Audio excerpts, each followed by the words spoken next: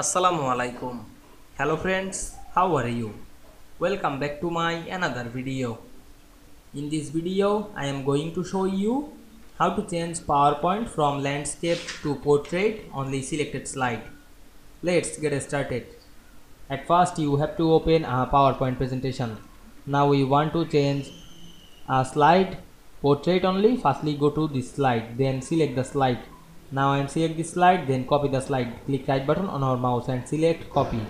Then go to the file menu, click the new option and select blank presentation. Then go to the design menu, click the slide size drop down menu and choose custom slide size.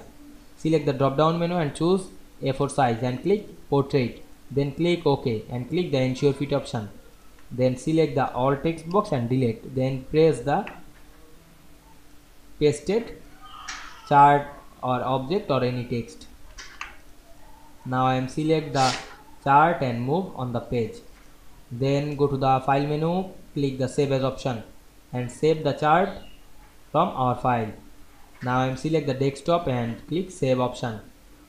Then go back the main presentation and select the slide. Then click right button on our mouse and select delete slide.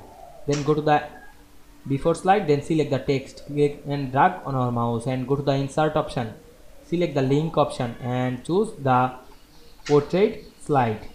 We can see here the presentation 4. Then we select it and click OK.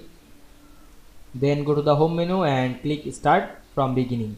Then select the link icon and we can see here the portrait slide in one slide, then another all landscape.